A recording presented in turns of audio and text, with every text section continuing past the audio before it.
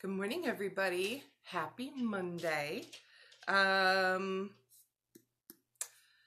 Yes, I'm sitting on my bed right now because my phone is plugged in and I just woke up literally about a half an hour ago. As you guys saw, this Charlie. Good morning, Charlie. I wanted to come on live. Happy Monday. I wanted to do this yesterday with my final thoughts about Universal Orlando, but I was so tired. I just passed out last night. I literally got home and I stripped down in my pajamas before dinner even and just passed out. So I was that exhausted. As you guys know, I'm a huge Disney girl, and which I really am a Disney girl through and through. But Universal, sometimes you have to go onto property and you have to experience everything before, and because I feel more comfortable then with the updates and everything. You guys know how much I'm on Disney property to give you guys updates with how fast everything changes and blah blah blah. All right, so let's just get into the thick of things instead of me just jabbering away. And I apologize. I'm just so tired. My throat is bothersome just from screaming my head off. I've realized that once you have children, or not even if you had kids, but once you get older, the coasters or the virtual reality, the 3D, is a little intense for some people at Universal Orlando. The park is great. It's not a huge park. I would recommend, and I did this a lot before the pandemic, when people would call, especially with their teenagers, graduation presents. Universal's a huge graduation present destination for our high school graduates. So the parents call up and they want to do something, and we would always pair together the land sea vacation. So you would do 2 nights at Universal, and then we would do a 3-night cruise either out of Tampa or Port Canaveral, which you guys always had a fantastic time there. And as soon as we're able to do that combination again, I'm definitely going to blast it up and probably do one.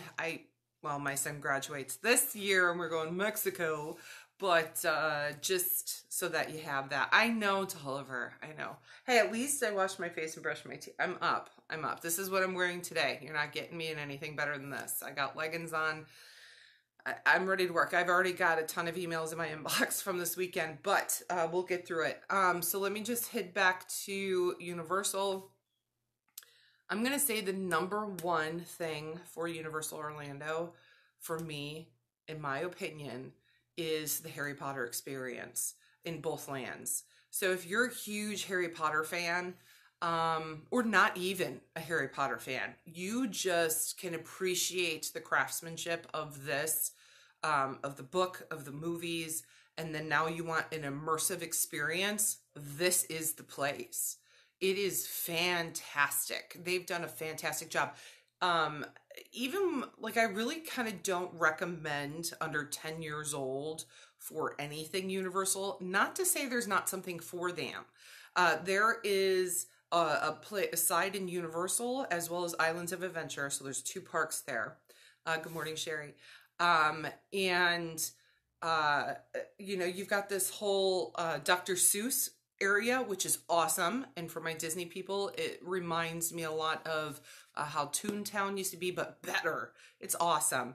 They didn't this year because of COVID have it's like that huge cotton candy thing that I did a couple years ago with Jen and Aaron.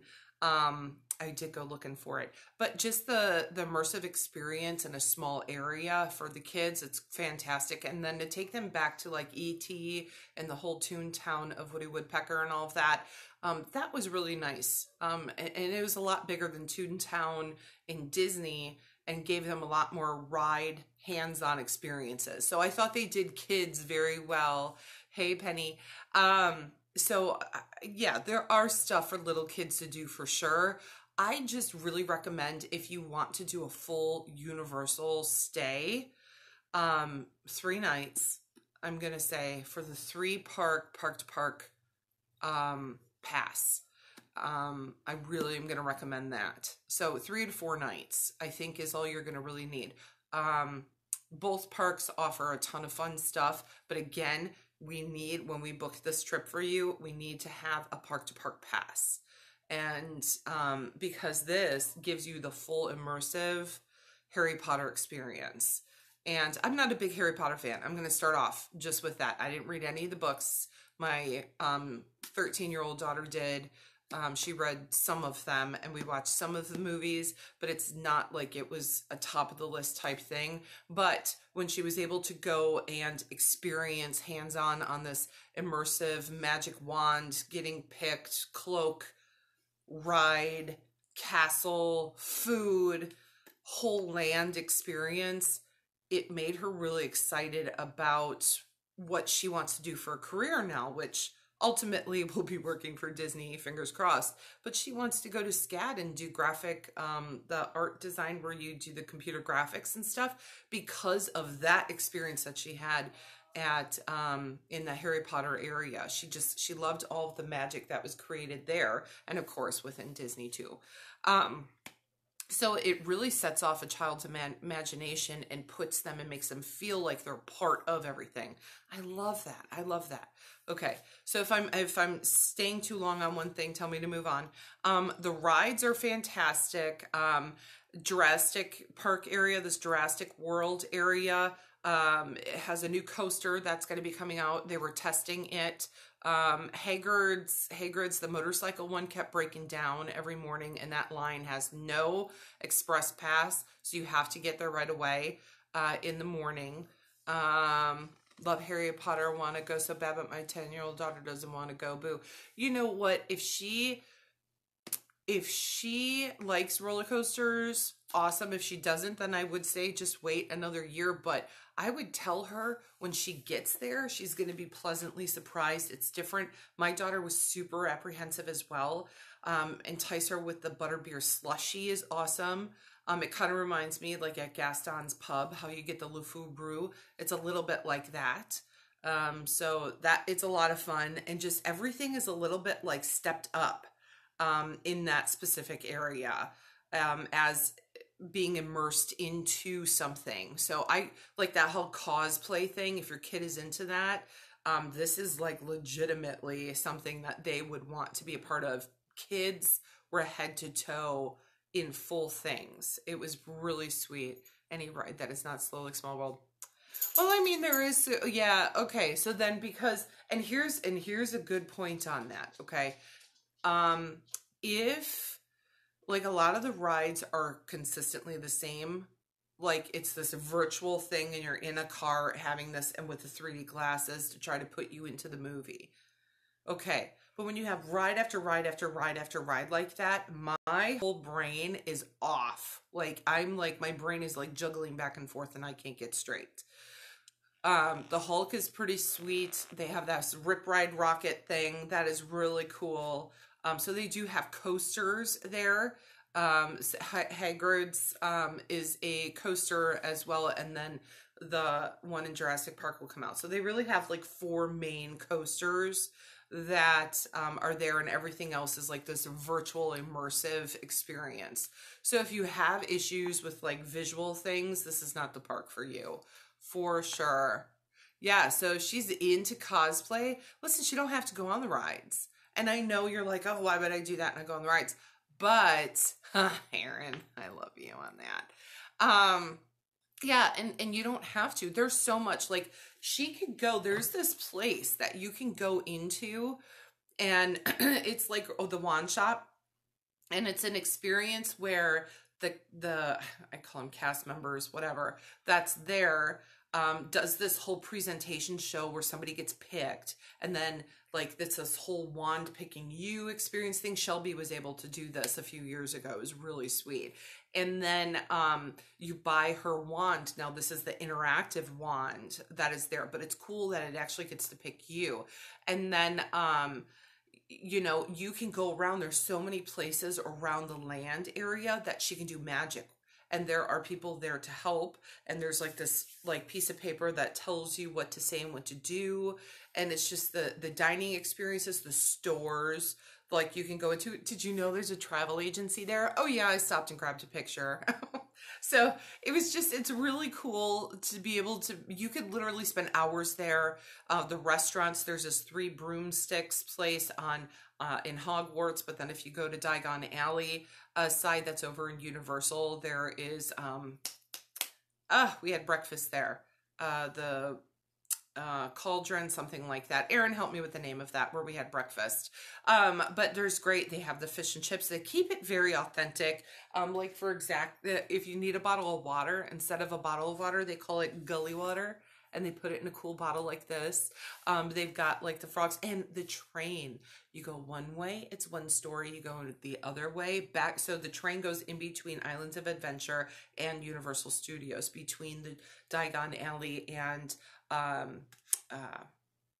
you know, where Harry Potter stuff is, over there with the castle. Anyways, Three Broomsticks and Leaky Cauldron. Thank you. So, trying to keep this all in my brain. And I was so tired yesterday now just to try to remember it all. But it stays pretty consistent. They upgraded a lot, but it really is a fantastic immersive experience. I think they did a wonderful job. I love too, and I really want to point this out for anybody who's watching, for the guys. Are you ready for this? If you're a dude, and do you guys remember The Simpsons? And when that came out, it was like the biggest thing ever. I mean, Moe's Tavern, we want Duff Beer because it's Duff Man and all that kind of stuff. And watching that, if you are an 80s, 90s kid that watched that, the whole Springfield Simpsons land area is right up your alley. You can go into Moe's. You can go get your squishy slushy. You can get the Duff Beer. They even have like the mugs for you that you can purchase and take home. They've got the donuts there, the cups there, like all that stuff. And I'll post all those pictures for you guys. But it's really nostalgic, which is really cool. I love the fact of how Hollywood Studios used to be, where you could walk down the streets and you're immersed into like a movie set. So like Pretty Woman with the Beverly Wilshire or whatever hotel was there, and I'm like, you know, that was cool. I had to get a picture in front of that one with the whole Rodeo Drive thing and the Beverly Hills sign and all that kind of stuff. And the Hollywood sign was over on the side. So that was really cool. I was able to have that experience, even though I was there in live, real life person when I went to Disneyland. Of course, I had to do that whole Pretty Woman thing. I wanted to see what store they kicked her out of. That was pretty cool. So just for like, you know, for our age, it's also Mardi Gras, which is really cool. Because of COVID, the floats aren't actually moving.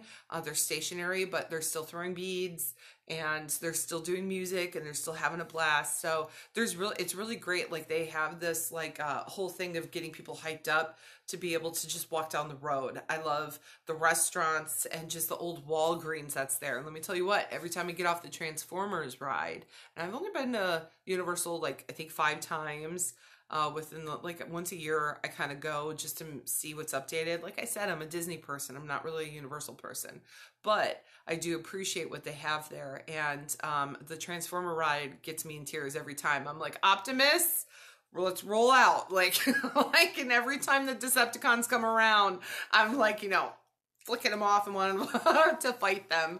So, yeah, you could, Penny. That might be a really good idea. Just because there's so much to do, and the Jimmy Fallon ride is pretty hilarious. You know, he's kind of a weirdo, but there is just a lot to do there as a grown-up. I think they've got right now they also have like what's like their Food and Wine. It's nothing like Epcot, but they have experiences of little huts that are put out from all around the world, which is pretty sweet. Over on the Universal side. So, yeah. And then I just want to go into the water park side really quick. I only will put my clients, unless if you specifically request and you're on a tight budget, to stay at the lowest category resort is kind of like their high moderate. But the pricing's not that bad. It's very like low, moderate to Disney pricing, if you want to say like Caribbean beach pricing, but staying at the Polynesian, which is the Royal Pacific, is where I stayed at. The room is very clean, very nice. They have 4 towers. The pool is fantastic. Boat transportation direct to the parks and City Walk. It's great. But here's the perk, and this is why I want you guys to stay there. Their Express Pass is like the Fast Pass, but you have to purchase it, okay? And on top of that, it literally is for every single ride, okay? So you get to go, like if you're literally have like 1 or 2 day, like I would do a 2-day park to park pass with the Express Pass. The Express Pass itself is like an extra couple $100, okay? But if you stay, and it ended up being cheaper this way for us to stay at a higher category hotel so that we got a free Express Pass with our stay, which is pretty sweet. I also do want to say Universal does take Disney on the hotel side of things. Like the resort that we stayed, and I've stayed at almost all the hotels except for Adventura or whatever, which is the like super high tech one. That's the cheapest one that they have. And the Cabana Bay, which I really want to stay there. But again, I don't want to, the pricing is fantastic and they have fantastic family suites there. Oh my God, the whole retro, like 1950s, like look of it is fantastic. They have a bowling alley in it. Food court is great. Everything's great. Lazy River. You don't even have to leave your damn hotel. It's fantastic. But again, you have to pay extra for that Express Pass when you get it free. My favorite hotel there is the Hard Rock. The pool is awesome. The location is perfect. I mean, everything about that resort with the rooms, you could do a rock star room, especially if you have kids like that tween age that want to do Universal for the first time. That is definitely the resort to go to. I'm going to grab some pictures from the girls because I was not able to tour it this time, but I stayed in this before, and with Shelbs and her friends, and they have a stage in this room, with karaoke machine, and it's so cool. And you're like, oh my God, how much does that cost? Actually, it's not that bad. The price is not that bad. So I know I didn't want to stay on here that long, but if you guys have any questions, the last thing I want to do is spend that kind of money and have a cranky brat ruin my visit. I'm not going to deny those words. But it's also, it's okay to leave your kids and go on vacation as a grown up. I'm just saying, Penny. So yeah, and going to a theme park is just fine too. I say it all the time for Food and Wine Festival. I mean, I don't want to I'm at that age now where my kids are almost grown. Like Shelby's going into high school. She's my last one here. And my other 2 are leaving the house. You know, Tessa's already gone. Cody graduates this year and is off to the military and then college. And then, yeah, and then it's just Shelby. And Mike and I love spending time together again, like before we were married. So it's just really nice, but this is a great thing. And Mike just told me yesterday, Paula, stop messaging me right now. She wants to go to Universal, she's telling me. Mike just told me last night we got in bed and he said, you know, I think we just need a night. Of course he meant Disney, but because he doesn't do roller coasters. He'll do Disney coasters, but he won't do anything big anymore. We used to go all the time, but not anymore. And he's been to Universal before, so that's good. We both love the Transformers ride. Anyways, so yeah, so it's okay to go as an adult. It's totally fine. He started late in life. Oh yeah, what is the matter with you? I mean, whatever, I'll pray for you. Oh. Anyways, so I just wanted to shoot on and let you know I'm exhausted. But I'm still working today. I am going to take an hour this morning right now. I'm hopping in my car and going to Green Cove Springs real quick to visit my girlfriend Paula because she just had her baby on Tuesday and I want to suck the cheeks off of that child. So I'm going to go do that real quick, okay? I'm sorry. I know I've got a bunch of messages and now both sides and emails, but I'm going out there this morning and I got to suck that baby's cheeks off. So I'm going to go do that and then come home and I'm going to email the rest of you guys and get to work. And I just want to end with this. I literally just checked my inbox this morning and I have 42 emails of people who want to travel. I want to let you guys know this is why I have my team. because you guys trust me so much with your vacations, and I love you so much for that. And I really want to thank you for supporting my small business. I love you guys. Thank you so much. I love that you trust me and my team, Jen, Tara, Billy, and now we grab those emails and I'm going to delegate them out to my team so that you guys can have the quickest response time. Because I wouldn't be able to reach out to all of you guys, but I personally will make sure that my hand is in each of them to make sure that they're taken care of appropriately. Thank you so much, Penny. I really appreciate that. I really appreciate all of you guys also referring people to me and my team. I'm just so very blessed. And I'm very blessed that I'm able to go and have these experiences for you guys so you guys can figure out if this is going to be the right trip for you or not. So, also just want to thank you guys all. I see there is a slew of requests coming in for last minute all-inclusive vacations, and I'm going to try my best to find the best resorts. And I know you guys are getting a little frustrated with me because I don't feel comfortable putting you guys at a resort I feel like won't meet your expectations. So I'm trying to make some phone calls to see if they can open up rooms, but if they don't have rooms to open up, we have to adjust dates. I just wanted to put that out there because there's multiple emails on like, I want to go to this resort. Well, your over the water bungalow at the Palafitos at Maroma are sold out. And they're sold out till next July, because as soon as that promotion dropped that I posted a few months ago, we booked up. And but there still are a lot. Like Margaritaville is a fantastic option right now in Riviera Maya, so those are open. But I'll get off of that because we're here for Universal. But if you guys have any other questions, let me know. I'm gonna tell you though, I really, for all of you Disney people out there that, and my campers that follow my business page here, Thursday's Cluckin' Show that I do on the Disney Campers Family Facebook page is going to have a special guest join us, okay, hopefully with IT. She is one of my dearest friends, Heather, and she has never stayed at Fort Wilderness before. The things that she encountered are different than I have ever known, and I'm giving her a platform in an constructive way to inform people what had happened and what her experience was. So stay tuned for Thursday. Every Thursday, I do that Clicking on the Front Porch with April and I. We do it live on the Disney Campers Family Facebook page, and that's 8 o'clock Eastern Standard Time. So thank you guys for hopping on. Good morning. Happy Monday. And again, I'm going to go suck a baby's face off real quick. Probably take Mama some Dunkin' because I know she'll probably need it. And Becca, I have the ears already in my car. I see you on here. And so I will give those to her. She's so cute. Becca, my girlfriend Becca, got her some Mickey Mouse ears and the baby's name is Remington, but I'm calling him Jasper because I love that name. Anyways, so it'll be good. You guys have a great day, and we'll see you real soon. Bye.